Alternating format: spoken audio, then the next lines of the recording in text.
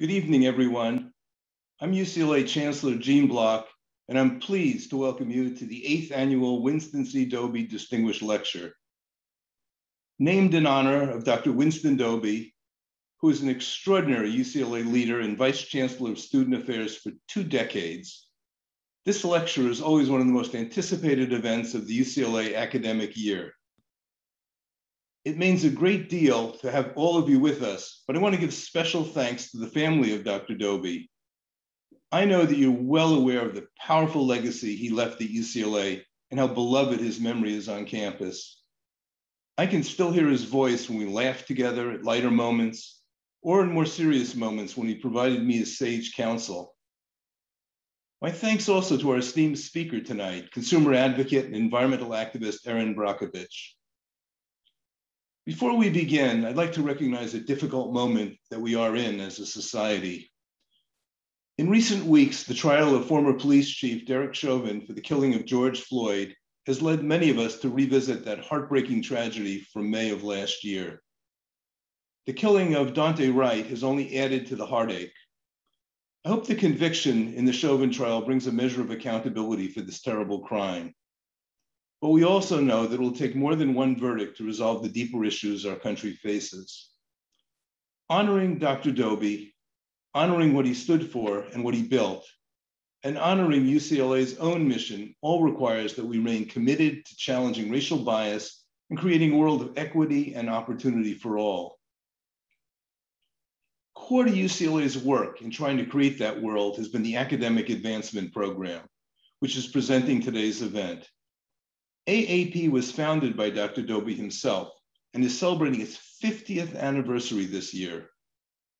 The dedication of the program staff, the hard work of UCLA faculty, and the support of our Black alumni have made AAP the nation's largest university-based diversity program, serving approximately 5,000 students. The success of AAP program today is largely due to the vision, leadership, and commitment of Dr. Charles Alexander, UCLA's Associate Vice Provost for Student Diversity and AAP's Director. Nobody on campus has done more to advance Winston Doby's vision of UCLA as a place of genuine inclusion and to extend its promise of opportunity, transformation, and empowerment. I am grateful to have him as a colleague and pleased to turn the program over to him. Thank you.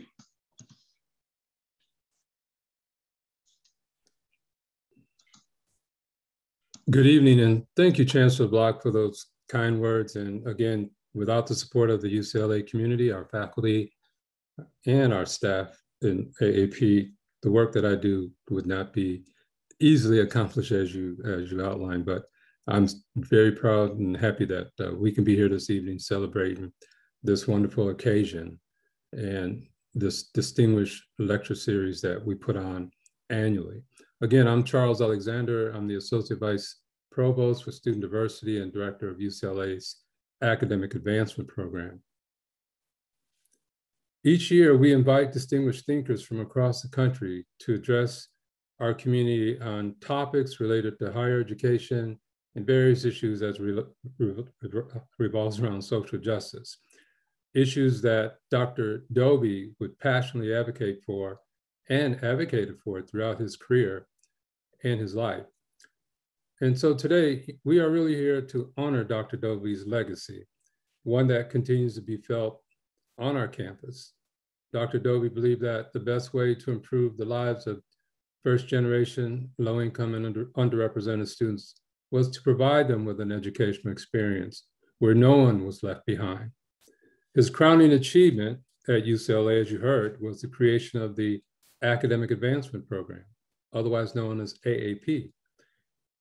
Again, one of the first university-based student diversity programs, and this year celebrating its 50th anniversary, which will include elevated annual programming.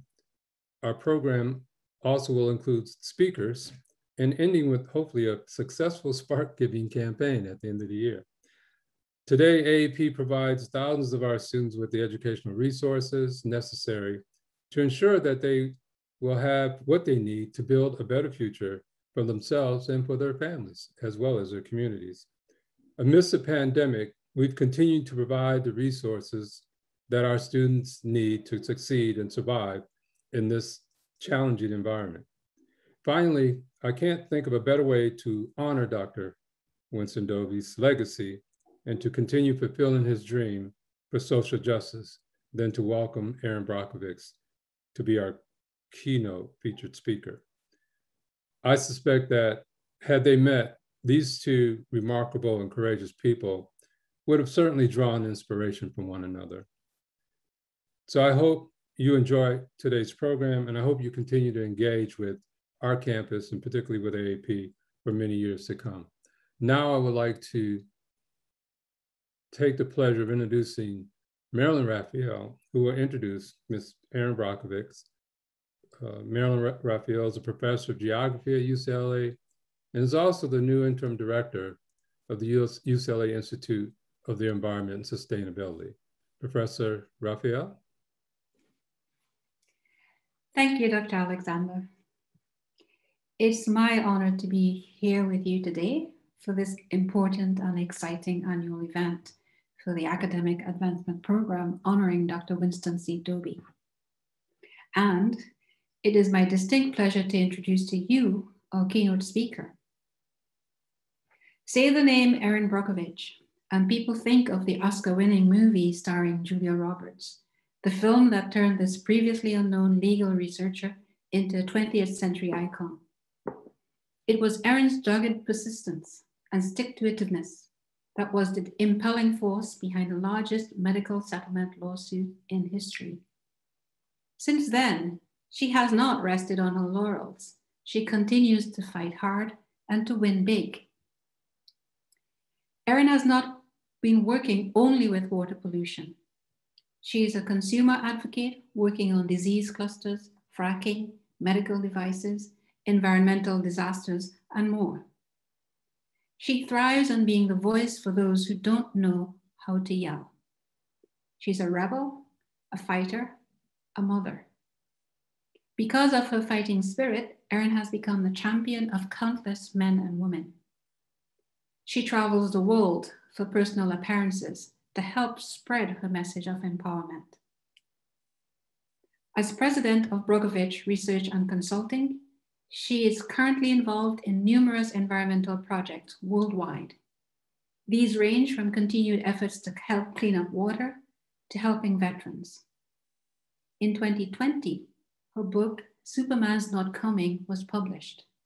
It is Erin's deep dive into America's water crisis and a call to action for the heroes within all of us.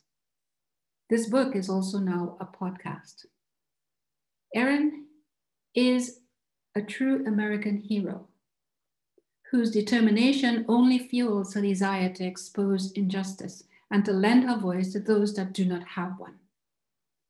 Please join me in welcoming our 8th annual Winston C. Doby Lectures featured speaker, Erin Brockovich, and moderator for the evening, Dean Adriana Galván. Hello, everyone. It's nice to be here. My gosh, what a beautiful introduction. And it is such a privilege and an honor to have this time with all of you tonight. I'm Erin Brockovich, not Julia Roberts. Hi. Hi, Erin. Can I call you Erin? Absolutely. Great. My name is Adriana Galván. Thank you so much, Marilyn, for that great introduction. I'm so honored and happy to be here today. And, you know, Erin, I know we've all said it, but we just are so grateful that you're here honoring Winston C. Doby. You've heard how impactful he has been and he was on our campus and really in the world.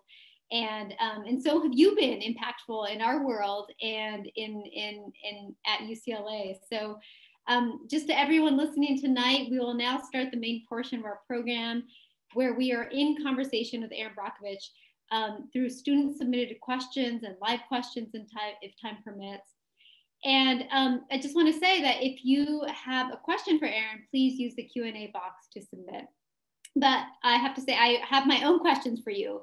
And I thought we would start way at the beginning. You have had such a celebrated and storied career. And I'm just curious about what and who inspired you to become a social justice advocate. Oh my gosh. You've taken me back in time, dating me already. No. So my love came for the environment at a very, very, very, very young age. Anytime, anywhere, you would usually find me outside. I was just fascinated with my surroundings. Fireflies, you know, how do they work? Watching thunderstorms, the magic of snowfall, and running around as a child and catching it on my tongue, and going down to the rivers and the creeks and the tadpoles, just everything about it amazed me. And I felt very embraced by the environment and very accepted by the environment. And why I was outside often is school was very difficult for me because I'm a dyslexic. So it was oftentimes a source of frustration.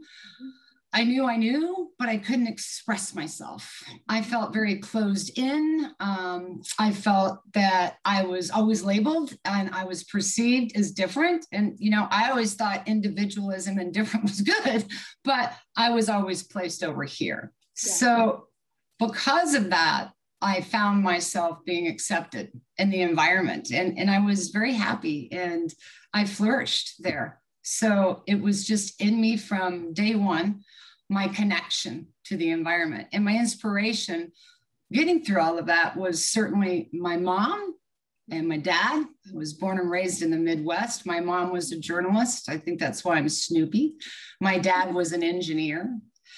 He actually ran the pipelines for Citigroup, and he used to sing me songs about water and watch it trickling down the stream, enjoy it today, for someday it might not be seen. He would tell me things about how in my lifetime it could be a commodity or we would have none. And that all just struck me very, very deeply.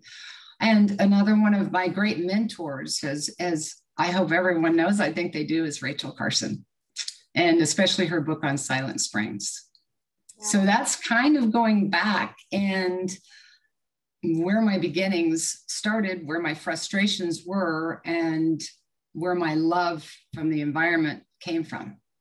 Isn't it fascinating that things that we are drawn to are really rooted in our childhood and where we are developmentally? I think about that. I'm a developmental neuroscientist, and I think a lot about how our experiences as young people really shape what we want to pursue as adults. And so now that you've been in this career and this advocate for so long, what inspires you to keep advocating, given all the different things that we could advocate for? Why is it that environmental justice is really still at the forefront for you?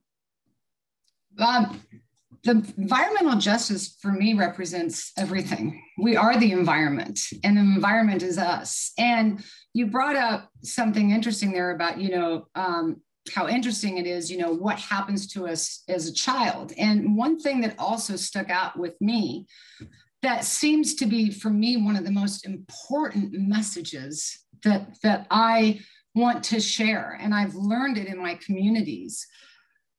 As I said, being a dyslexic, my peers, I was perceived different, and I oftentimes felt teased, or because of that, I was labeled. Nobody likes that. And it got to a point where I was afraid to raise my hand. And this is what I have seen in communities that happens to them as well. And frankly, it can happen to every single one of us.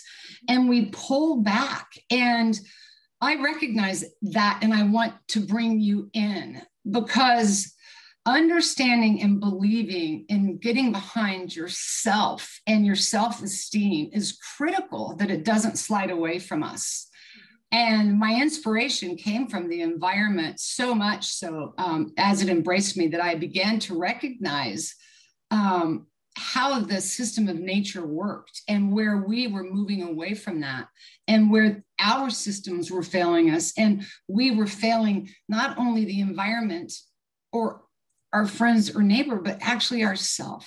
Mm-hmm. And I want everyone out there to know there will always be a naysayer or somebody else that has a perception of who it is you are. But for me, it feels like Velcro getting stuck on me, and I need to pull it off and be who we are. And sometimes we are afraid of that. And nothing could be worse than moving away from who you are and believing in who you are and finding your courage and not being afraid to be different or vulnerable or flawed. Those are the specialist qualities about you that I hope you learn to embrace. And I have learned and seen that throughout this world in all communities, that when we come together like that, again, I will relate so much to nature. It's like when the tide comes in, it doesn't raise one ship, it raises all ships. Yeah, you're absolutely right. And I think you're so right that sometimes the things that we think are our limitations are actually what propel us forward, right? Because that's what we work on. That's what we want other people to see us advance in and succeed in. And, I agree with you that sometimes that it's really things that we find so important that we advocate for, even if we're uncertain about the path forward. So in all the time that you have been an advocate for environmental issues, what changes have you seen that are both either positive or negative since this work began for you? Wow. There's a couple of places to begin. 8 years ago, and I'm the first person to tell you, I'm all kinds of issues. I'm a hot mess sometimes. And aren't we all? I'm human, and I get tired and I get frustrated, and I can feel that I'm not breaking through, or that we're not making progress. What is really changing? I see firsthand the destruction to the environment. And this has been going on for decades. It's been an erosion. And again, I will relate so much back to the environment. And, just like waves crashing on cliffs and rock, it can peel back layers and the erosion, and you can begin to see beneath the rock. I think that this has been happening, and we are in a great wake-up call. We are in a great reset. We are in a reboot where we've been able to, COVID stopped us to stop and see the erosion and what's really beneath the rock and how far have we progressed. Mm-hmm. And I felt stuck 8 years ago. What renewed me and what I hope to leave tonight is a question that we all ask. What is the legacy we leave? Mm-hmm. And my granddaughter, my first granddaughter, was born, and I got to catch her. And it was... Wow, that's exciting. It was, and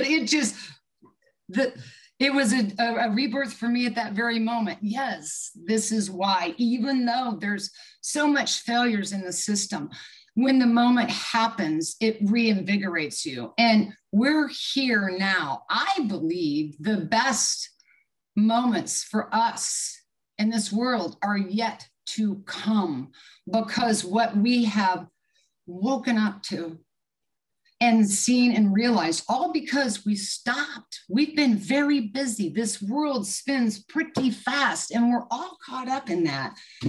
And like the great computer that we are all on, when all the data comes in and it can't process it, boom, it's down.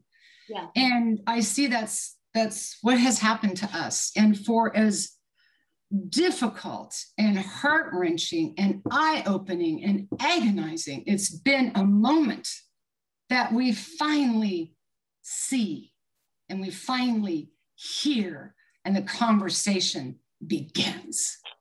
And we stop, right? And we listen, and we think about, and we have nothing to do but reflect on what this moment means for us, whether you are a new grandmother or a parent or a student or an educator. What does it mean to have to evaluate what you've been doing and going so fast in all this time? I completely agree with you. And our of course, our administration has changed so much during this time. And very much. There's been such a shift, obviously, in the past few months. And as you are such a strong voice on issues related to the environment, what message would you give this new administration, the Biden administration, if you could share one thing with them, and they've probably already asked you, right? What do we do? Erin, what do we do with the environment right now? What do you say to them?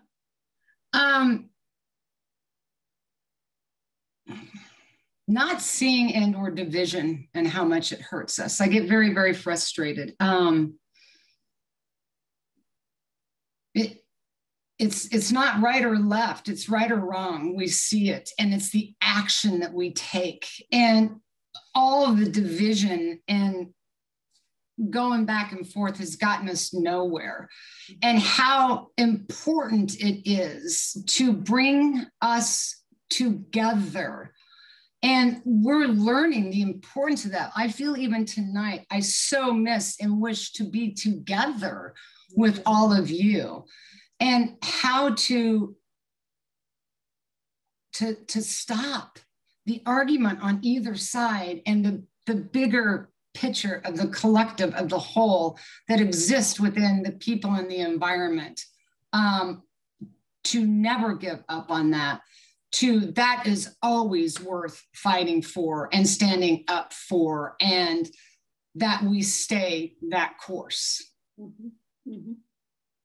Yeah, and stay the course. And I think one of the most opportune times to bring people into that conversation, into that sentiment of not giving up, is when people are young adults and when they are transitioning into who they will be and exploring their own identity.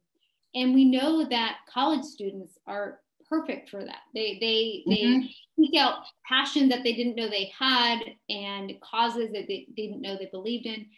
And so what is the easiest way for college students to become advocates for social justice in their community, for the environment, for whatever it is that they care about? How can they do that? Well, yeah, I have kids of my own, and I understand, and I've been there, done that. What I have learned, and with even if all my challenges, is you can't give up. I'm going to bring up my mom's favorite word, and I love words. I think some definition of our words need to change. You know, I'm one that talks about looking at our infrastructures and how they are failing over time. And we have to look at policies and laws and failed over time. We've grown up as a society, and we are expanding, we are evolving, and I do that every day. And I want the youth to understand that there will always be roadblocks, but never give up. Take a break if you need to, because believe me, I do. I've thrown myself down on the floor and just had a good old cry. But you've got to get back in the game. It makes me think of two things. My mom, who taught me the power of a word, like I said, words are fun to play around with. It's called stick-to-itiveness. Now, I feel really silly. I know I'm talking to a group of very well-educated at a phenomenal university, staff and students and everybody. But it's such a powerful word. I rolled my eyes when my mom told me, you've got to have some stick-to-itiveness, Erin, because I didn't think it was a word. And she returned with the Webster's Dictionary and its definition, a propensity to follow through in a determined manner. Yeah. Dogged persistence born of obligation and stubbornness. Yeah. Oh, I understood this. Stubborn's my middle name. I'm dogged, I'm determined. And so anytime that you feel down or want to give up or want to quit, remember that word. And I think of it in our lives somewhat in this way. It's the Super Bowl. And as a player and a team member, you come in that you might get knocked back 20 yards. But here's the thing, you might pick up 30. And then when you come back and you meet with the team, it's that support that you get together. And in the game, you might get knocked down. But here's what you do know in the game. You always get back up. And you never lose sight of that goal. And even if it takes 10 yards and then 10 yards and 10 yards, keep pushing forward. Pick it back up. Allow yourself to feel defeated, but never give up. And I promise you, you're going to make that touchdown. Yeah, that's right. That's right. Even when you feel like it's not going to happen. I mean, you have to believe so much in the cause that you were working for, right? To keep working for it. And so what motivates you when you're feeling in those moments of despair and what am I doing this for? Why does it matter what I'm doing? What motivates you to seek justice for other people and for the environment? I love people. I love the environment. You know, we are water and the environment is water. And if we don't and aren't there for others and we don't protect and defend our lives, it really in turn destroys us. And I don't know why we would do that. So I look to others, I listen, I have compassion, I have empathy, you know, and oftentimes when we're listening and people are speaking with us, I don't think they expect us to fix it, but they need that support. That's the game changer. And I don't know if boy, my mind's going all over the place because I have a bunch of stories. I have the gift of gab, so I could, you know, jet all over here with you this way. But it is the people. It is my children. It is my grandchildren. It is the environment that keeps it's life. When we give to others, we empower not only them, but ourselves as well. And it helps us feel good to give. And so I'm always motivated when I'm in my communities with the people down in the environment. I don't want to be disconnected from that because that's where you see life. And that's where you learn patience and tolerance and kindness and acceptance and forgiveness and everything else. And all the things you need to advocate for other people, right? Oh, absolutely. It's like contagious. You know, you're like, yes, I want to be a part of it. Right. And, right, exactly. And that is what keeps me going. But that doesn't mean, and I'm not going to sit here and tell you, you know, everything's always hunky-dory. There's days where I have to mind myself tonight. It's just, you know, hand gesture moments where I'm so frustrated that, you know, I just sometimes feel like I'm going to lose it. But again, we beat ourselves up for making mistakes. And I want everyone to know that that's okay. I worry so much that we need to see our past and it's here. And then we angst about tomorrow. To be present. This is what I think is the greatest gift for all of us right now, is to be present. Yeah. And I think about leadership all the time. I do. And we have this idea of what a leader is supposed to mean. And I don't know if it's stoic or stern, and a lot of things would come to my mind. But true leadership is the qualities that we talked about. And that is patience, tolerance, kindness, forgiveness, all of the things that I think at some time we've learned that maybe means you're weak. Oh, no. Those are your greatest strengths. Yeah, I agree completely. As I mentioned before, Chancellor Balk and I earlier today, we're meeting with students about leadership and what makes a good leader and how does a leader persevere despite the many voices that come at you and the different opinions. And so I'm going to ask you a practical question for our students who I know are listening right now is, for students pursuing a career in advocacy or environmental issues or just making their surroundings better, what's the best path forward? For them getting into advocacy? Yeah. It begins with you. I talk about, or teach, if you will, about becoming the ram.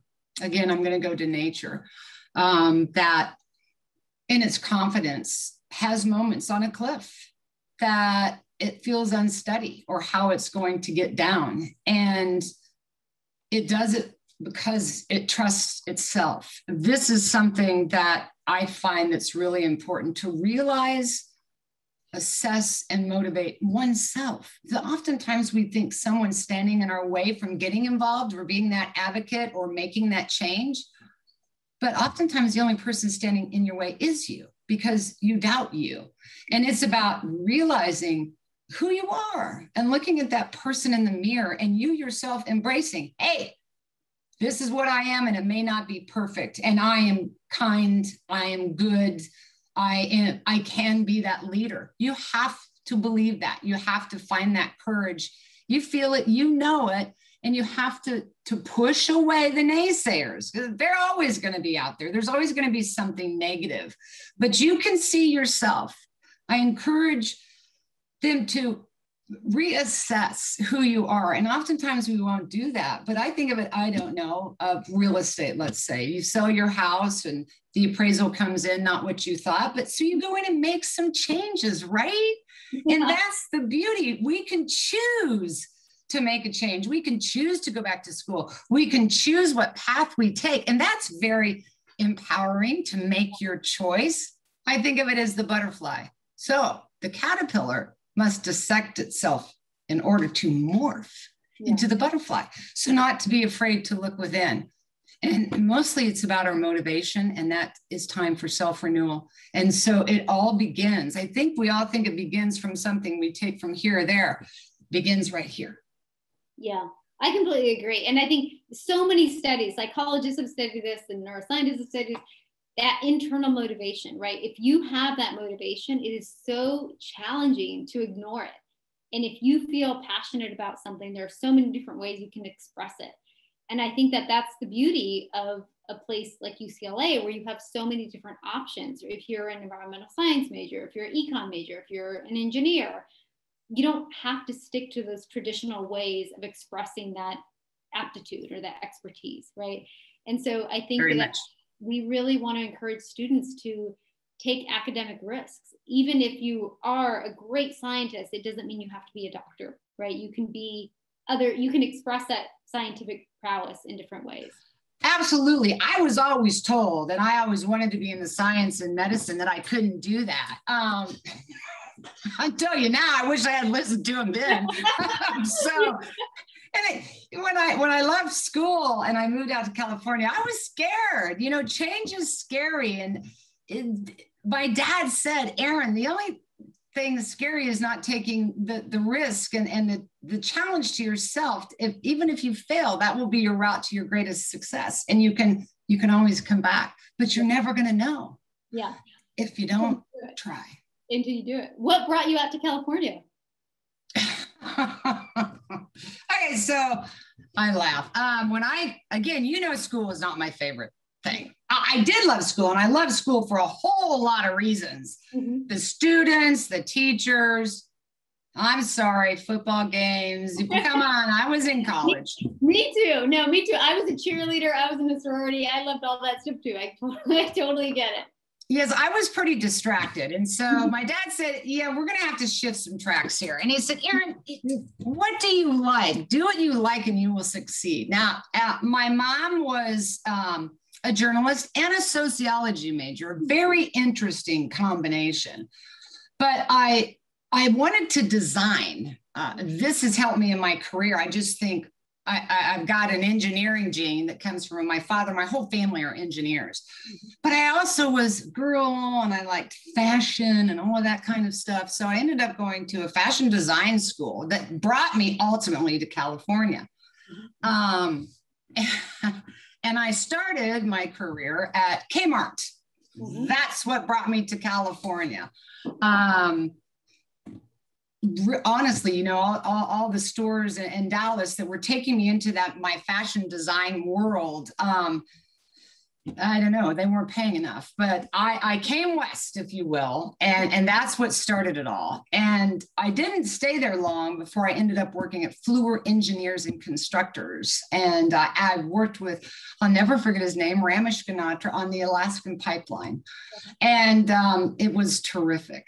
But it was getting there, but taking that chance, getting here and where it started and moving to flew were engineers and constructors. It changed everything. And so you'll never know if you don't try. That's right. You don't know and if you don't try. That's exactly And it's right. scary. It is scary. It's super scary. I still get scared today. In a timeline, I began my work in Hinkley when I was 30. I'm now 60 and the grandmother of 4. And I still have those moments. Yeah. You do? You still have those moments of being scared? Yeah. Oh yes.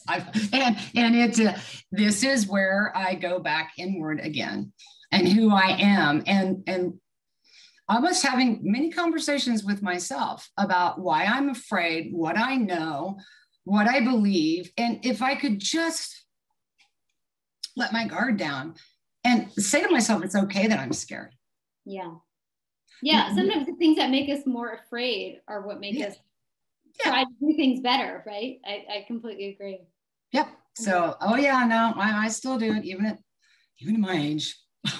Yeah, right. We know that a hero is not coming, and that's a perfect segue into something I was going to ask you about, which is your new book, which Superman. I think it's Superman's not coming. There it is. Superman's not coming. There it is. One, I want to ask you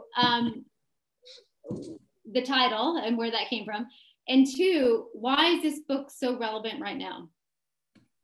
Well, the title came from my work, and I would be in communities, and I always felt like I was the one dashing their hopes, and it oftentimes made me feel bad because they would say, well, the EPA or this agency's here and we're okay. And I'm like, I don't want to be the bearer of bad news, but Superman's not coming.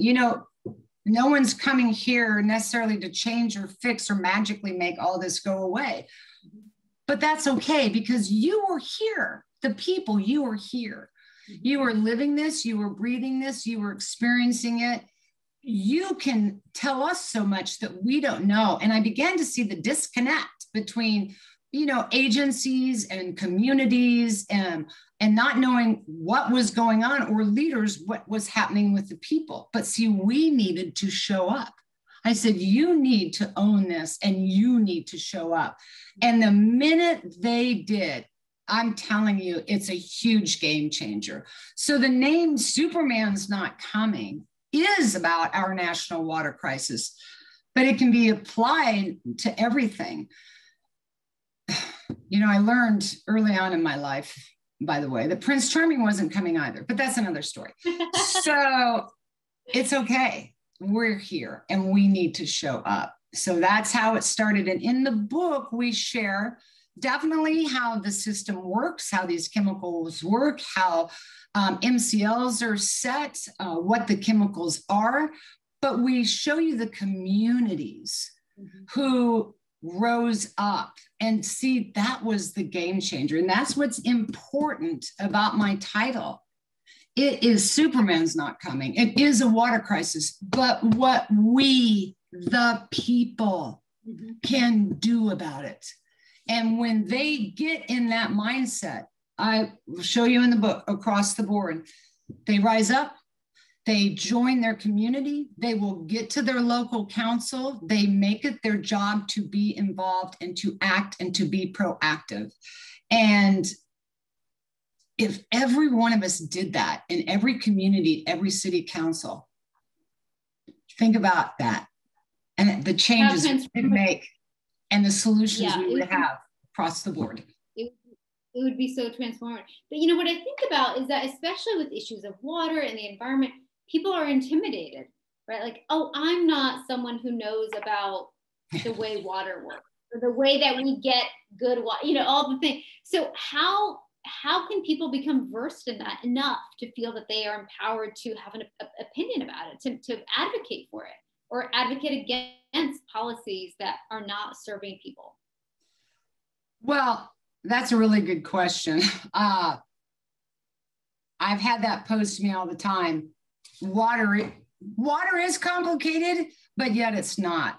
And I'm trying to think exactly what it is, where I want to go with what I want to say. I can outthink myself on anything, and then it's just like a big old mess. But for me, you know it. And when you're there, you're going to know it. my work on water became a calling, and I've been on a learning curve. There's days where my mind really, really hurts, but it's been worth it. Mm-hmm. And so ask me your question again, because like I told you, I was skipping around on a couple of things. Yeah, I want to get back to your point. How do people feel empowered even when they don't know the deal? So for example, as I said, I run a neuroscience lab, and people have to know about how to code and how to program. And sometimes people get so intimidated with the details that they forget about the larger questions. The question is, how does the environment shape adolescent development, for example? But the methods are that you have to learn how to do coding and computer programming, and people get so caught up in that they forget, lose that. So how do you motivate or encourage people that they don't need to know the details of the chemistry of water, for example, in order to make a change in the advocacy of advocating for people for, healthy water and other environmental issues? Well, it often begins because they themselves have found out they have a health issue, or somebody in their family has been harmed. And through their support and wanting to help, they push themselves beyond what they think their limits are. Yeah. I would have never thought I could do what I've been doing with my dyslexia, but it became my gift because I actually work backwards. Mm-hmm. So I will take a calculation of a chemical in the water today and not extrapolate from that level forward. I start going back in time because I'm going to find a higher number, which starts to tell me over time at a higher level what really happened to these people. So I think we stress ourselves out, and I'm perfectly, I'm the first one in the class, I bet, to do that. Yeah. You know what? Relax and be open, listen. If you're frustrated, and I felt that cog in my wheel in my brain that just gets stuck, just take a second. Take a beat, because we put this pressure on ourselves. And I tell people that in my communities, and it's something I've learned, it's something I've seen them go through and that they've learned. Standing in Hinckley, I was told, you're not a doctor, you're not a lawyer, you're not a scientist, you're not this. What would you possibly know? And look, you don't have to know any of that to be a human, okay? Yeah. And if you're in that stuck moment, disengage from yourself for just a moment, breathe, and come back at it again. And it's actually a normal feeling, but I think we get ourselves overworked. We overthink. I do it all the time. Just for a moment, step back. Are you listening? And sometimes we keep doing this because we don't want to change, or it's what we think we know. And it's okay to try another way. Yeah. I completely agree. And that's where when you want to be that advocate, you'll know it, you'll feel it. Yeah, you care about the issue, so that's what's going to be probably the most important thing, right? Aside from the details that you do or do not know. And there's a lot of issues for us to be involved in, but don't think, expect, or assume that just one way is the only way, or think or expect or assume that somebody is magically going to give you the answer. Yeah, that's right. That's a challenge to yourself. We have a really interesting audience question, I hope you don't mind. Oh, no. Okay, I'll read it. Hello, Ms. Brockovich. I took an AP environmental science course in high school, and we spent a whole chapter discussing your work. That's exciting, which is fantastic. That being said, we ended the class feeling somewhat hopeless, about the future of the natural world. Should we feel that way? If not, how do we change that mindset? I understand why you would feel hopeless. I cannot believe we're even having this conversation. I was doing my work back in 1991 in Hinckley. And I thought that maybe it was an isolated situation. It was disheartening to find out that it was an entire world in this situation. And so I get where you feel disheartened. And here we are, and here we are at this moment where this conversation is more important and more relevant than it was back then regarding the environment. But this is an opportunity here right now, and I said earlier, and I couldn't be more sincere about this, hope is never diminished. Hope is here.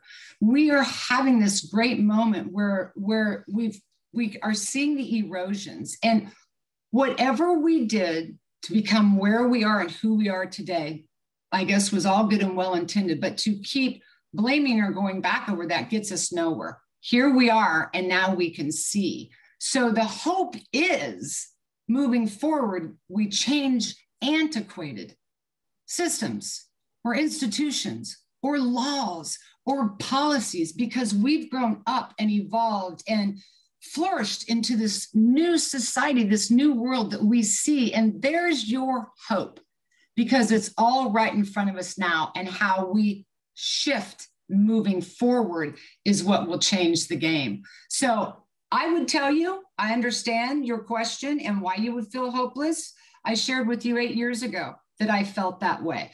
I have more hope in this moment than I had 8 years ago, 10 years ago, 20 years ago, or 25 years ago, 27 years ago, when I stepped foot out in that small town of Hinckley, California.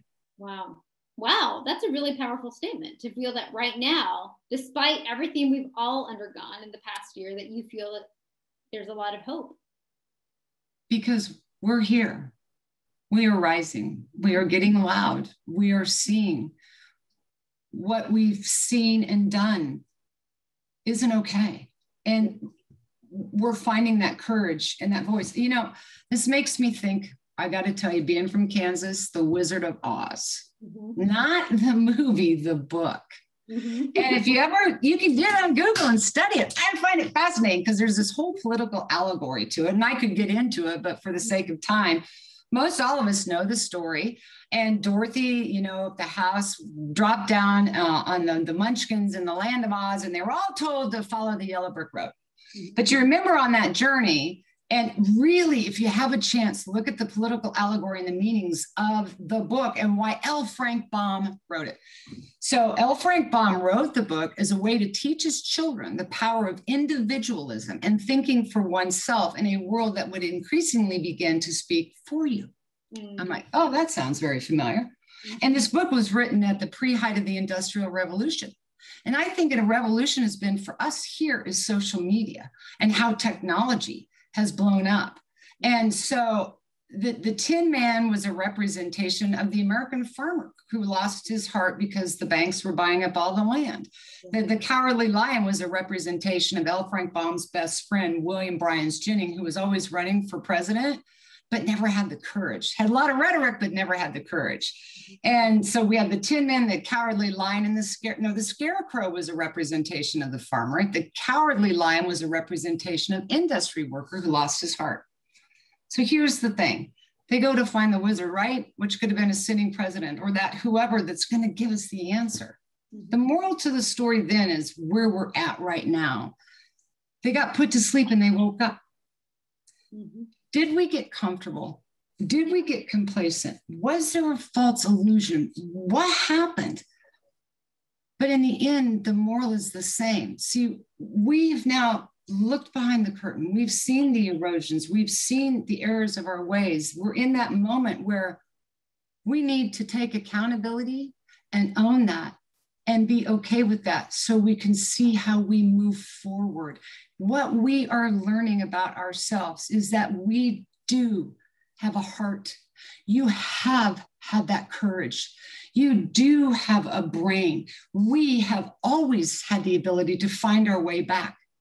But now we are awake, and I promise we're going to find our way and where we need to go. Chills, Erin, that is so deep. I believe that. The Wizard of Oz. I'll never see it the same again. I'll never see it the same again. It's okay, the book. It's a fascinating allegory. It is. Okay, I have another question for you from the audience. What advice would you give to someone who's part of a historically marginalized community, but so desperately wants to follow a similar path of advocacy? Well, again, it'll begin with you and believing that you can. it's hard to say, I mean, without knowing like all of the circumstances or where you're at or where you're going. But again, don't let yourself be marginalized, and find that voice in yourself that you do have. And we just talked about that. And I think that we can hold ourselves back, and I don't want you to do that. You know, you can own it and be you just the way you are, and get out there. The first one step, one action, even the idea that you want to know how to get involved in that advocacy, talk to neighbors, talk to people in the community. We do have this great gift here of this, you know, internet. I get on there and start just firing questions all day long, putting in zip codes, bringing stuff back. Don't be afraid to find out your own information. And when you do, you'll start recognizing patterns. Each one step you take will build you to the next place to get involved in that advocacy. So don't hold yourself back. I know that's what we do. I've seen it too often, and I've experienced it. And you know what? Don't be afraid to ask a question. Don't be afraid to ask for support. Don't be afraid to say, I'm not sure. You know, I can't tell you how many times in the day somebody had asked me a legal question or a science question. I was like, I don't know, but you know what? I'm going to find out. And I'd pick up that phone. I'd pick up that encyclopedia. I'd go back to the law library. I'd call a scientist, and don't be afraid to ask. Yeah, and say, I don't know. That's not my area of expertise, right? You know, it's funny. Someone just said, she's the most about you. She's the most amazing speaker I think I've ever had the privilege of hearing. She's so real. You are so real. I mean, you are so expressive and representative of, I think, what people feel. Okay, I have another question. I know we're running out of time. I'll say one more thing. Another audience question is, how do you handle your fame? And what have you learned from your success? An interesting article I came across in a class I'm currently taking speaks to the importance of examining your success. In fact, it is more important, or as important, as analyzing one's failures. It's taken me, I come in with a lot of wisdom that I certainly didn't know now. And I look back on Erin Brockovich, I was terrified. I'll never forget the night being on the red carpet. What, talk about being overwhelmed. I wasn't prepared for this. Like, I just, when you help others, you help yourself. And I just did it. It was almost like a calling. And I was terrified on the red carpet. And Steven Soderbergh walked up to me that night. And as we were turning, he said, "Are you okay?" And I said, "No, I'm scared." Yeah. And he's just like, "You're gonna have to get over it about now." And I just went out there, and it was like, boom. And I was shaking so bad in the theater that the studio came up to me and said, if we can't get you to stop shaking, I think it's going to be best if we take you home. You're done. You're out of here. Yeah. I'll tell you what really overwhelmed me. Don't ever stand me in a first time experience like this next to Catherine Zeta-Jones. I mean, it's like, okay, so I'm leaving. My dad has a lot to do. He always taught me egos become our biggest stumbling block. Don't get out over those skis, Erin. Remember why you were doing what you would do, because, you know, we all have a role to play, and film and television is a great way for us to, I don't know, escape for a moment from ourselves, but to check back in and go, you know what? I can be her. I can do that. I am her, and you are her. And we all have, you know, I guess our own avatar that we can put on, and we can go out and fight the world. So the film was great for that. But I didn't do it for that reason. It was for the people, and I've always stayed true to my cause. Yeah. And when you do, it's amazing what happens. And that was my career path. And now we have Rebel on ABC with Katie Seagal. I'm like, okay, so I'm not sure how this happened again, but it's a good message. And the time is right now about us and seeing who we are and accepting who we are. This is the greatest message of all. Are we all supposed to be different? I don't think any of us want to be anything other than different in ourselves and unique, and put ourselves out there and embrace that. And it is the diversity. I see it in nature. Think about that. Yeah. And the system it has of all the different wildflowers and species and birds and all of that. It is that total diversity that makes the system work. Yeah. Exactly. And we have to breathe. This is where we are. It's like, hello. Yeah. And that's amazing. So just, you know what, Erin Brockovich wasn't about me. Yeah. It's about all of us. Well, and that's what we have to know. Yeah, that's why it was so powerful. Of course, you didn't set out to make a film starring Julia Roberts about this cause that was so important. It's because it was so important that it was what was picked up because it was so important, right? But you didn't set out to do that, and that's why. No, listen, it's powerful. Yeah. If I ever said to somebody, "Oh yeah, they're going to make a movie about me surrounding some environmental situation," and Julia Roberts, I would have been in therapy a lot longer than I was now. Come on. Exactly. Okay, well, we have so many more questions, but I have 50 questions in front of me, but I really have to cut us off because I don't want to go. I know. We can hang out later and we can talk more about it, but right now I'm going to turn it back over to Dr. A, and he will close us out. But what time is it? It's 7. We've been chatting for an hour, so we have to. I'm going to be sad to go. Me too. I'm going to be sad to see you go. This was just phenomenal. This was incredible. I really, really, really enjoyed it. You know, I have to apologize to our audience for not getting to all the questions because some of them were very good. Some of them you answered, but I'm sure there were some that didn't get answered, but we extend our apology. But also a fabulous job moderating, Adriana. This was a great dialogue, great exchange. We need to take this show on the road, maybe. I don't know, but it was great. I really, really enjoyed it. I want to say, you know, it was very inspiring. It was uplifting. You shared wisdom.